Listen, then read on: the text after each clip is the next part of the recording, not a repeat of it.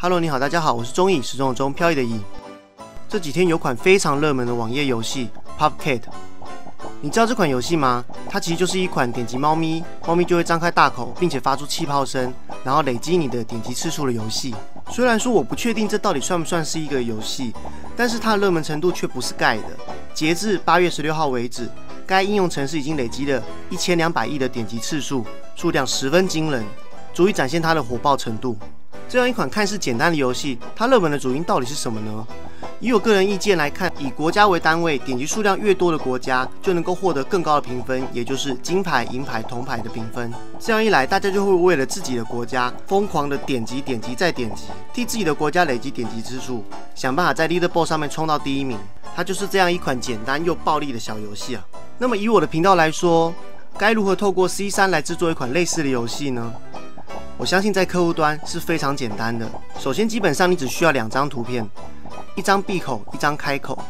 在 C3 之中，你可以替这只猫咪建立一个 Split， 指定开口、闭口2个动画，设定一个点击次数的变数。当玩家按住猫咪不放的时候，就设定成打开嘴巴，否则就设定成闭上嘴巴。这边要额外注意的是，我们需要一个 isTrigger 的变数。当玩家按住不放时，将它设定成1。而当系统侦测到玩家不是按住不放时，它要先确定前一个状态 isTrigger 要等于1，才得加一次点击次数，接着播放 pa 的音效。如果你没有额外设计这个 isTrigger 的变数，会发生什么事情呢？要知道，在 C3 之中，没有按下它是属于一种轮循的动作，所以你一开启游戏就会发觉那一个点击次数会疯狂的加上去，这样不是我们要的效果。另外，在这个游戏中有一个很重要的灵魂设计，就是 Leaderboard。底下我们可以设计一个 Leaderboard 的按钮，当玩家按下这个按钮之后，这个 Leaderboard 就会跳出来，用来呈现各国目前累积的点击次数。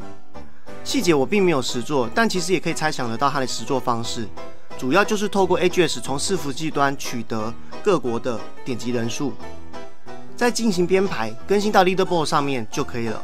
其实以上说明大概就是这款游戏如果透过 C3 来达成的基本方式，是不是很简单呢？你一定很好奇，这么容易达成的游戏是不是一点技术含量都没有啊？凭良心讲，还真不是。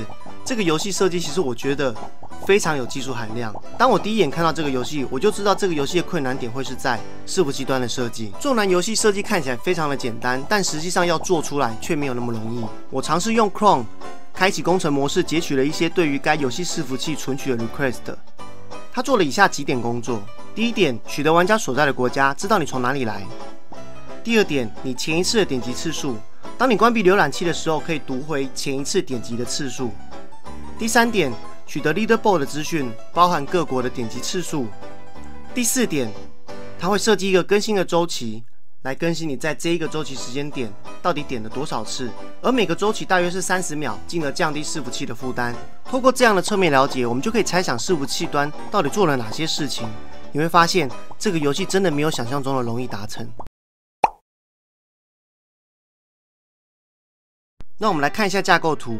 首先，这个游戏势必有3个元件，分别是终端玩家、网页伺服器以及资料库。在不刷新游戏画面的状况下，终端玩家的设备势必会透过 AGS 技术与伺服器沟通。具体沟通了哪些事情呢？首先，伺服器要先确定我从哪边来这件事情。这个技术你可以参考 IP Geolocation 的相关技术来达成。接着，读取上一次我点击的次数。我有尝试过清除 cookie， 但是很显然，前一次的点击次数并没有被清除，所以说伺服器一定用了某种方式去储存你这个玩家点击次数，才有办法到它的资料库中读取你曾经点过多少次的记录。另外，游戏打从一开始就会读取到各国 Leaderboard 的资讯，所以你不要看到画面上那些不同的国家点击次数一直往上提升，就傻傻的认为那是即时资讯。这是一个设计精良的障眼法。最后，周期性持续更新你的点击次数，它会更新你上一个周期到这个周期之间的累积次数。根据我的测试，这个周期时间将会是30秒左右。好啦，说到网页程式设计跟伺服器沟通，最重要的事情是什么呢？那当然就是防止作弊啊。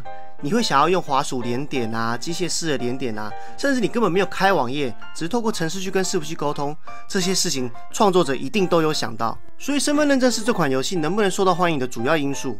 因为如果这个游戏太容易作弊了，谁还会喜欢连进来疯狂的连点？我猜想，作者势必是透过了一些 IP 加 typeset 的方式，借由 hash 函式产生 token 来确保你的更新资料是合法的。总之，创作者建立了一种认证机制，有了这套身份认证机制，伺服器也就能够配合该游戏去更新它的 leaderboard、玩家点击，以及当玩家点击过多次数异常的状况。据我所知，当1分钟点击超过500-600次的时候，可爱的 Popcat 就会打开它的血轮眼变红色的，然后你后续的点击也就不会被当作一回事了。好，再来就是真正的难题咯。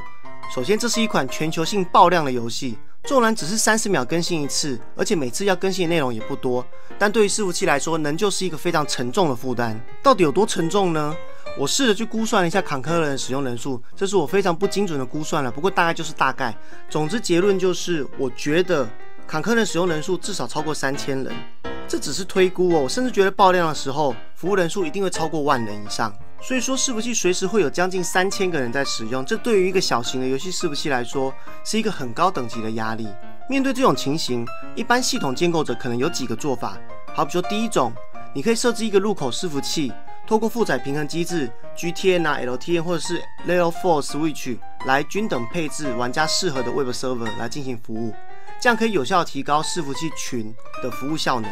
第二种方式，你可以仰赖云端设备，动态产生后面的网页伺服器。租用者他只需要知道逻辑上的入口伺服器，通常它是以一个单一 IP 来当做代表。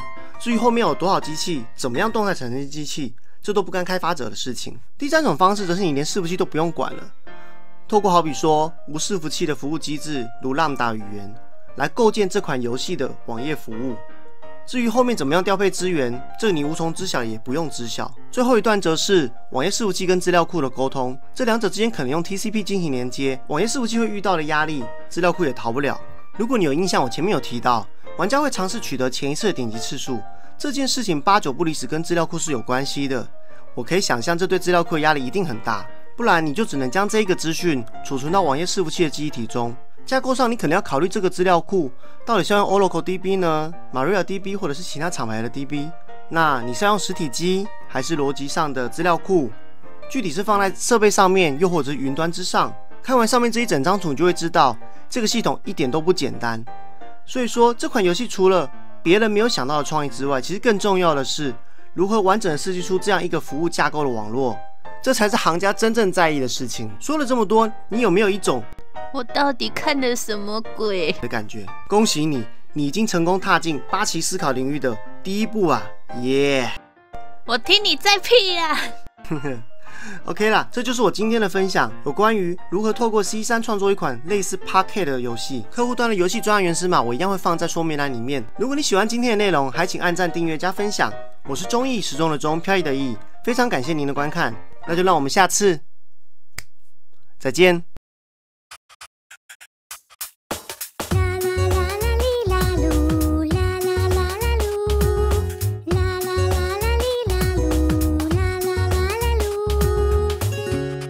是的，又到了我们工商服务的时间啊！老样子，先让我上一下 QR code。